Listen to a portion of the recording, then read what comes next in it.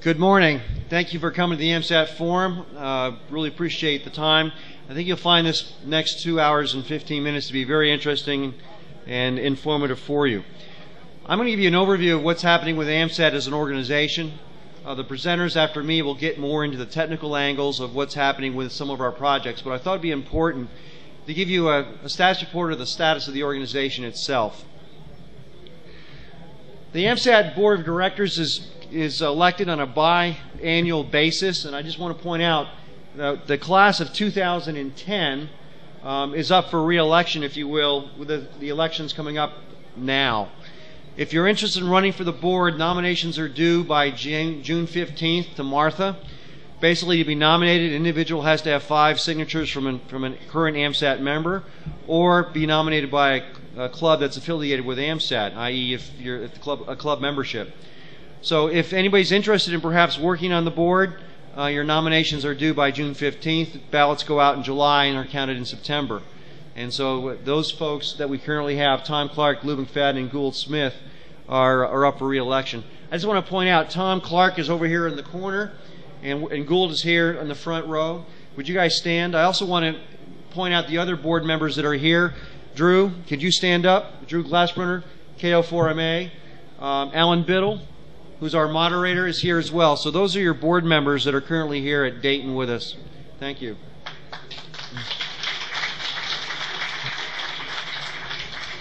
From an organizational perspective, we've got a variety of positions that are open with various functions responsible. VP of Engineering, VP Operations, the President, Executive Vice President, and the Treasurer are really the key senior officers of the organization. There are other people that are appointed by the President. We call them little officers that are associated with the running of the organization. From a responsibility perspective, the senior officers are elected by the board. So, and it's on an annual basis. So I'm the current president, and when the board meets in October, they'll decide to either re-elect me or find a new candidate. But all the officers are annually elected by the board of directors. So you know me. We just saw Drew. Our VP of Engineering, Tony Montero, is not with us today. Gould, you've already met. Alan, you've already met. The treasurer, Keith Baker. Keith, where are you? Why don't you stand up? Keith graciously agreed to assume the position of treasurer earlier this year after our former treasurer, Gunther Meissy, had to resign. Many of you may remember Keith. He's had a long, distinguished relationship with, relationship with AMSAT. He was president back in the 1990s, and he's come back and graciously agreed to serve as our treasurer. So thank you. He's a retread. Martha Saragovitz, Mother Martha, if you will, is our one sole employee. She's based, of course, in her office in Silver Springs. She's at the AMSAT booth. So if you talk to Martha on the phone and haven't come by to say hello to her, please do so. Last fall at the BWI Symposium, we celebrated our 40th anniversary of AMSAT, a very, again, extinguished history for the organization. You can see some of the key players there in the picture. And, of course, Alan talked about, what was it, balding and graying? Well, you know, unfortunately, this is a demonstration of it. Some of you may, of course, know some of these individuals, but Bill Tynan here, W3XO, Perry Klein, who was our first president. Let's see, we had Jan King in here too, don't we? Right next to Perry, right there. So, yes, we've all aged, and, of course, the organization has aged to go along with it. We are basically in a situation right now. We're bringing new blood in, new leadership, new satellite builders and the like. We'll get into the details a little bit about how that's impacted the organization. So what is AMSAT? We've given an overview here of what we do. We are not the same AMSAT that your fathers and grandfathers may have known. It's just like, you know, GM at one time and said, we're not your father's Oldsmobile. We are not your father's AMSAT. A lot of changes have taken place both internally and in the external environment in which we work and live. But the key thing is we've done a number of things over the last 40 years. And, of course, our legacy goes back to the first launch of Oscar I in 1961. That was really a milestone, not only for first amateur radio satellite, but it was the first secondary payload to be released from a launch vehicle. And I presume some of you may know what the primary payload was. Anybody remember? We didn't know it at the time. We thought it was a scientific experiment, but it was actually a CIA Corona satellite that was being launched, a spy satellite from Vandenberg Air Force Base. So what's our mission statement? AMSAT designs, builds, and operates experimental satellites, promotes space education. We deal with partnerships. And partnerships are becoming even more critical now than they have been over the last few years. NASA, of course, with ARIS, but also with some other opportunities. Education, universities, and foundations. We'll talk about that a little bit. LEO satellite project and educational outreach. Education is the key to keeping us in space. We'll talk a little bit about that. And, of course, we're also interested in scientific and technical innovation. Our vision statement has been revised. For those that remember the previous vision statement, we really focused on high Earth orbit satellites as being our focus. That has, of course, changed. And we'll talk about why in a minute. But we're now talking about deploying satellite systems. We still want wide area and continuous coverage, but now it may take more satellites to do what a single HEO might have been able to do in a higher Earth orbit. And, of course, we will support a stream of LEOs to help support that. In terms of our accomplishments over the last year, at the AMSAT's annual meeting last October, this was the checklist I presented, and I just want to go, and I'm going to use this as my talking points as we continue and give you an update of where things stand today. The first thing I want to bring up is something called ITAR, International Traffic and Arms Regulations. ITAR has had a major, significant impact on AMSAT and our relationships with other AMSAT organizations around the world. Traditionally, going back to the 1970s, we worked very closely on technical issues involving other AMSAT organizations. If you think about AO-10 and AO-13, those were German satellites, but they had a very heavy North American involvement. And of course, P3D, which became AO-40, was also a German satellite. It was integrated in Orlando and, of course, launched from French Guiana. And, of course, during that time, we were heavily involved on a technical basis with AMSAT UK, AMSAT Germany, folks in Finland, folks in Japan, folks in other European countries. And it was really a wonderful experience to have that degree of integration, of cooperation on a technical complexity of such as AO-40. But the world has changed around us. In 1999, the U.S. Congress instituted changes in the law because they were concerned about technological transfer to certain countries. And they basically put a very strict and onerous process in place for Americans and American corporations that want to do business with foreign nationals. We were slow to recognize the impact of that, and in fact, P3D became a question in our mind as to whether or not what we did under the P3D project was perhaps in violation of ITAR. And at that time, we were also working on Phase 3E, the German satellite that was under development. Looks very much like an AO-10 or AO-13 from a structural perspective, but they were anxious to use that spacecraft as a test bed for what they wanted to do, which was eventually come up with a P5 project to go to Mars. So the volunteers that were involved in P3E came to a screeching halt in terms of the work and contributions they were doing, because there was a degree of uncertainty as to whether or not we were perhaps violating the law. And when you violate a law of this magnitude, you have serious potential consequences. So we decided back in October of 2008 to come to grips with this whole ITAR issue. We retained an attorney based out in Denver, Colorado, Frank Shugat, who's an expert on dealing with ITAR issues for corporations and individuals. And we developed a strategy, which was first to come to grips with the fact that perhaps we need a document for the State Department, which manages the ITAR process, that perhaps we need to let them know what we did and find out if, in fact, whether or not we broke any U.S. laws. If we did, and we're going to have to deal with ITAR, maybe come up with a way where we could put the stuff we were working under P3 and get it out of the ITAR environment, put it under another regulation called commodity jurisdiction. If necessary, look at what's called technical assistance agreements that would allow us to have a formal relationship with other organizations.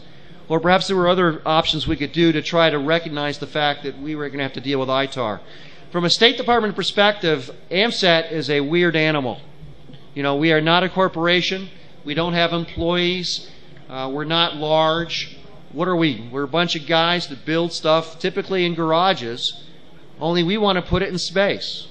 And because of the fact we want to put it in space, suddenly we're dealing with regulations that were really not designed deal with an organization such as AMSAT. And I think that has created some uncertainty in their own mind as to how you deal with a bunch of volunteers on spacecraft, much less with a paid employee, where if someone violates ITAR, the corporation can fire you. You know, there's a financial incentive there. Well, what do you do with a volunteer? Well, you tell them you can't get funding from us for the project you're working on, but there's not a heavy hammer like losing your job that we would be able to impose on a volunteer to manage to stay within the ITAR regulations. So what we did was we submitted a voluntary disclosure. We basically documented everything we had done with P3E, explained the relationships, gave them documentation that had been published, showed them examples of the work that we had done. And they took 3 months to review our document and came back to us and say, verily, verily, you have sinned. You, in fact, did violate ITAR, and don't ever do it again, because if you do, we'll come after you. That was an answer we sort of unexpected. What we didn't expect was the fact they didn't tell us exactly how we violated ITAR. You know, we worked on 4 different subsystems within P3E. We had different relationships, different ways of interacting with foreign nationals, but they didn't come back and tell us exactly what we did wrong. So even though we knew we did something wrong, we didn't know exactly what we did wrong. So we're still in the quandary of, well, what can we do, what can we not do in helping with the P3E project? So we decided, based upon some advice, that maybe what we ought to do is take the subsystems that were involved with P3E and request a commodity jurisdiction request, which would put them under the Commerce Department. The Commerce Department regulations are a little bit less restrictive than ITAR. We still have to export and get an export approval to actually ship stuff to a foreign country, but we could have technical conversations without any restrictions. Under ITAR, you cannot have technical conversations at all without proper relationships established and approved by the State Department. So we submitted a request in July, and they came back in November and said, you have to stay under ITAR. So we're now back at square one. We still can't do anything. So we submitted an advisory opinion request in December asking them for clarification. One of the things that is not subject to ITAR is things that are in the public domain. So what does the State Department consider to be in the public domain? And can we put our stuff in the public domain and allow them to have open conversations with foreign nationals about what's in the public domain? So we submitted a request asking for clarification of the public domain and to be able to share technical data. They took their sweet time, came back in March, and basically said that what is considered to be public domain is stuff that is actually published, that is printed in a magazine or in some sort of symposium proceedings, something that anybody could purchase and would be available through the written word, so to speak. Now think about that for a second. What is the primary means of communication that we have today? Does it involve publication? Not as we traditionally think of it. We think of it through the internet. We think of it as websites and blogs and logs and email exchanges and all of that, bulletin boards and so forth. None of that is considered to be, in the eyes of the State Department, to be public domain. So we cannot put stuff on a bulletin board or a website and declare it to be public domain. So anything we publish through the AMSAT Journal, anything we publish through the AMSAT Proceedings, anything that's published in the QST or CQ Magazine or something like that would be considered public domain. So that's the strategy we're going to have to follow now, is to make sure that as we do things, of course, we've always publicized ourselves as being open source. No secrets are hid except for certain things you have to do to command a satellite. We were going to make it totally open. So that's the status we're at right now. We are not in a position to basically have free exchange with our foreign national friends. We did come back with an idea of going through an export licensing approach called DSP5, which basically for certain commodities the State Department would basically give you a much more freer pass. But the issue in our mind today is every time we've asked for something they've said no. So what are the prospects for going through a legal process of getting a DSP5 export request? What are the chances of it being approved? And of course there's real money being spent on these legal fees going through this entire ITAR process. So at this point we're sort of hanging back. We're waiting to see what's going to happen in the legal front, the legislative front, as Congress now is starting to look at the ITAR situation again. They're becoming more and more sensitive to the fact that the commercial interests are being negatively impacted by the way that ITAR is currently structured. It's had a negative impact on technological development in the United States. Customers are going overseas to get their satellites built because there's no ITAR involved in overseas contractors. And so we are going to basically wait and see what ITAR does. But this has had a significant impact on how we build satellites. It is one of the reasons why, moving forward, you're going to see AMSAT North America basically developing satellites on our own and not necessarily working in a cooperative relationship we would like to do with other organizations. And by the way, foreign nationals can share information with us. There's no limitation on that. It's our ability to talk to the foreign national that's the issue. So let's move on. The Engineering Task Force. Back in 2008, we came to a screeching halt in terms of Eagle development for a variety of reasons. And we had to sit back and sort of do a reassessment of what are we going to do for our future space opportunities. So we put together a team led by Bill Ress. At this point, we did not have a VP of Engineering. This team basically acted as the VP of Engineering to evaluate what we would try to do in terms of moving forward on our engineering program. The team's purpose quickly evolved to asking ourselves the question, what do we need to do to provide a realistic and affordable way to get AMSAT back into space? Eagle had some technical issues that were challenging in terms of how the engineering team was going to develop those issues, but the real issue with Eagle was money. When we came to the realization that all the options we were looking at, whether placing a high Earth orbit satellite and, as a self-contained unit and release it as a secondary payload, or if we were going to do a rideshare opportunity, you may remember we had talked to Intelsat about the possibility of putting an amateur payload on one of their geosynchronous satellites. All of those opportunities were extremely expensive, in the order of over $8 million. And I don't know about you, but I don't have $8 million in my pocket, and we did not see a quick perspective in raising that kind of money within the amateur radio community. So clearly, Eagle came to a halt because we didn't see a viable conclusion based upon as we saw things back in 2008. So the team basically took a year to evaluate what's going on around us, the externalities that may affect what AMSAT is able to do and afford. They evaluated various launch opportunities, different orbits, different size spacecraft, reinforcing the need for a modularization strategy. That is, let's build something that can be adapted quickly to any payload, any ride opportunity that may occur. Look at the various configurations of satellites that we may be able to do. And they came up with a set of recommendations, which I've listed here, that they thought we would want to take a look at. And one of the things we had to look at, too, was the ability to attract the next generation of satellite builders. The guys that built AO10, AO13, AO40, like everybody else, they're aging. And they're getting up to a point in their lives where they were not willing to build, spend the midnight oil working on a satellite project. They had been there, they had done that. It's something that younger blood would be involved with, would have the energy and the drive and the passion to complete. But we have to recruit and train that next generation of satellite builders. So in terms of a launch cost comparison, a 1U CubeSat, we'll talk about what a CubeSat is in a second, cost about $75,000 to launch. A 3U CubeSat, that's basically 3 CubeSats put together as one unit, about $230,000. A microsat such as AO51, $350,000 to $400,000. Aerosat, which we'll talk about extensively this morning, is essentially a free launch because the space agencies are going to take Aerosat to the space station for deployment. And of course, going to low Earth orbit is significantly cheaper than going to high Earth orbit. The other results of their analysis is that a 12-kilogram microsat like AO51 is no longer the low-cost way of getting into space. When we agreed to do AO51 after the launch of AO40, it was the cheap way to go to space. It was the cheapest alternative. And of course, we had extensive experience with microsats going back to 1990 with the launch of AO16, 17, 18, and 19. But we also recognized that our finances at the time were not going to be able to afford to build and launch an AO51 again, at least not with the funds we had on hand.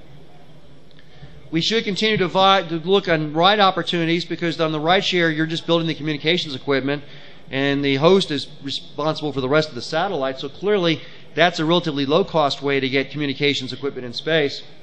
And of course, we should now take a look at what had been evolving since the design of AO51, which is the evolution of the CubeSat. So the team came back and made a set of recommendations to the board. We should fund the building and launch of a 1U CubeSat. We should continue supporting the AirSat satellite program. We can continue to monitor launch opportunities because there may be something coming down the road that wasn't available at the time we did this study. And then we also want to look at some technological improvements that would help not only in the CubeSat arena, but also other space frames. So why are we building a 1U CubeSat? We announced this at the annual meeting back in October. It's affordable. We have the funding and have the ability to generate the funds to be able to afford the construction and launch of a 1U CubeSat. We need to build something. I mean, what's driven this organization through 40 years, what's kept the interest of the membership, is the fact that we are active satellite builders. And the last long-duration satellite we built was AO51, released in 2004. Yes, we had SUTSAT in 2006, but we need to get back in the business of building satellites. We wanted to take the technology that had been involved with AeroSat and apply it to other space frames, and so we had done some great work with AeroSat. Let's carry that forward. And of course, we wanted to use whatever we developed for a CubeSat to adapt it to other ROID applications as well. And then finally, universities have really been taking the lead on CubeSat development. Here was a way for us to work with universities and expand that educational outreach that we believe is the critical thing we need to generate outside support for what we do. So what is a CubeSat? For those that may not know, your picture of one here on the screen. It's basically a 4-inch by 4-inch cube, 4 by 4 by 4. It was a standard design developed by Cal Poly and Stanford, and everybody today seems to be getting into the CubeSat arena. They are deployed by what's called a P-pod, can release up to 3 or 1.3U. And again, people are excited about these because they're relatively low cost. They're relatively inexpensive to launch, they're inexpensive to build. And what's also evolving here is that the success of the CubeSats is now generating both commercial and military interest. Notice the National Reconnaissance Office has now signed an agreement with Boeing for Boeing to build 50 CubeSats. So think about, again, the evolution of technology that has occurred. You know, we and the universities have shown that smaller and smaller is better and better. And as we've demonstrated the success and viability of that approach, now commercial and military interests are taking a part in it. That's going to create an impact on the availability of launch opportunities. So what's our 1U CubeSat going to be able to do? We have defined it as a UV-FM transponder, which has not been done before in a 1U CubeSat, both a beacon, a receiver, simple internal housekeeping unit, and deployable solar panels. So it's going to move the technology a little bit forward, but it's a satellite that we think can be done relatively quickly and relatively inexpensively. The other thing we came across in this study is that there may be potentials for ride shares. And without getting into the specifics of what we're looking at, there is the potential, and right now it's not real clear to us how real the potential might be, of actually putting a payload on someone else's satellite. It would be a low Earth orbit opportunity, and we're going to try to keep our options open to take advantage of those kinds of situations as they develop. We also want to get involved with some technology development, and of course you'll hear about the relationship we've got with IBM Systems Engineering Center and with the State University of New York in Binghamton in terms of some of the work that's been done over the past year. So the board accepted the recommendations of the engineering team, and we announced a fundraising campaign as well. We want to raise $100,000 this year. We want to raise $100,000 next year. That's to support the cost of the design, construction, and launch of a CubeSat, and also give us the funding for a ride share should that materialize. To date, we have generated about $50,000 of that $100,000 goal for 2010. The matching program that Steve mentioned a few minutes ago with the DARA Matching Grant Program is designed to further encourage people to donate toward that fund this year. That is funding that will be critical to be able to actually get our CubeSat constructed and launched. We finally came up with a well-qualified candidate to be our VP of Engineering. That's Tony Montero, AA2TX. Their focus right now in the engineering team is to complete AeroSat 1. AeroSat 1 is critical. We'll talk about the importance of it in a second. But AeroSat 1 is what we're focusing on right now. Once AeroSat 1 is completed, we have to deliver that satellite to Russia by the 1st of July. Then we will start focusing on our CubeSat, which we're going to call Project Fox. When we announced the Project Fox back in October, we didn't have a specific opportunity identified as for a launch. We knew that there were multiple launch opportunities for CubeSats, and that things are going to continue to evolve. We're now aware, for example, that NASA is actively pursuing secondary payload opportunities with universities and not-for-profits. We're in conversation with them right now about potential opportunities. So Fox may be adapting, if you will, to the launch opportunity that we finally come up with. So at this point, we don't have a specific launch opportunity advanced, but we are looking and evaluating what is out there and having conversations with NASA about the potential of getting into a launch opportunity that they're encouraging with the universities. One of the things I want to mention is this need to adapt the requirements of applying educational missions. NASA is offering educational secondary payloads, but they have to have an educational component to them. So when we make a proposal to NASA, it's going to be not just we want to build this CubeSat, but what are the educational benefits associated with our launch of our CubeSat and how that would help students on the ground. So we are working very hard to come up with an approach that incorporates both the needs of amateur radio as well as the educational component to be able to work with that. We've worked with several people from the league, for example, and coming up with an idea of how we can do that. So I'm confident that we can put together a package that would meet the educational stipulations that NASA would require, and at the same time come up with a satellite that you would all enjoy. Meanwhile, the CubeSat technology continues to evolve, and I just want to mention a couple of things here. I mentioned Boeing already. They've got a platform they've released and that some of the universities are using. SpaceQuest, which built AO-51, has also got some CubeSat designs now that they're working at. So we have not yet started our formal process on Fox, but clearly we'll be looking at what's out there today, whether a commercial off-the-shelf opportunity should be taken advantage of, and perhaps focus our engineering talent on what might be an experiment or some sort of additional capability built into what would be a commercial off-the-shelf satellite. By the way, next week the Small Satellite Conference is taking place in Chantilly, Virginia. We will be represented there. Tom Clark, K3IO, will be there. Bob Davis, KF4KSS, who is our mechanical engineering guru, will be there as well. Another thing I wanted to mention was the fact we're trying to find a home for the AMSAT lab. Last October, I reported we were in litigation with the University of Maryland Eastern Shore regarding the lab that had been positioned in Maryland. That litigation has been resolved, and we've basically broken our ties with that situation, and we're now looking for a new home. And we left the AMSAT lab in return for a financial payment. And so we don't necessarily have the physical lab we had in Orlando or in Pocomoke to move to a new location. We'd be establishing an entirely new lab. We started conversations in 2009 with the University of Florida. It turned out there was a UF individual at the presentation that Drew Glassberg gave at the Villages Amateur Radio Club. The guy picked up on it and talked to Dr. Norman Fitzcoy at UF, who has expressed serious interest in working with AMSAT on developing a home for AMSAT at the University of Florida in Gainesville.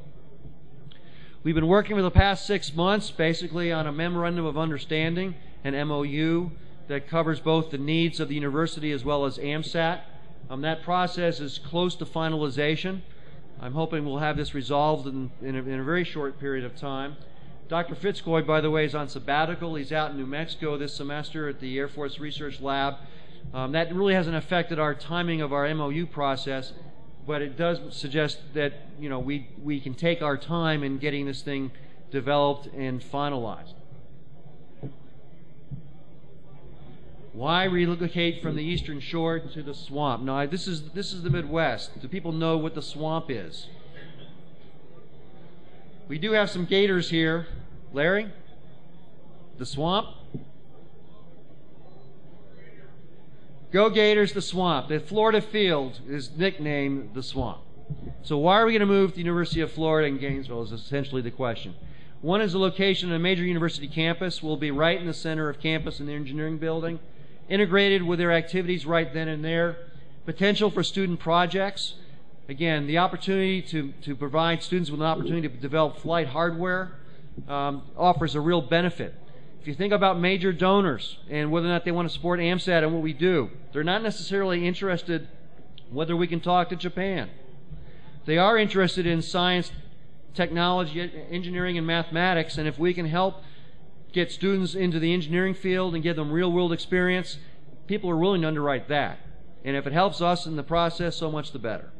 But we can't just go out and ask major donors for money so we can launch an amateur radio satellite. But if we tell them we're building a satellite that students are involved with, that is the hook, if you will, to generate significant outside support.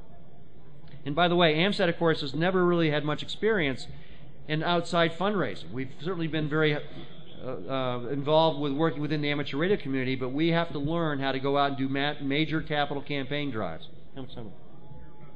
5 minutes. Over. All right, I'm going to cut it off right here. I'm going to let Gould and all talk about Aerosat, and Binghamton will have Dr. Roger Westgate talk about that. If people have questions, please don't hesitate to see me afterwards. Thank you.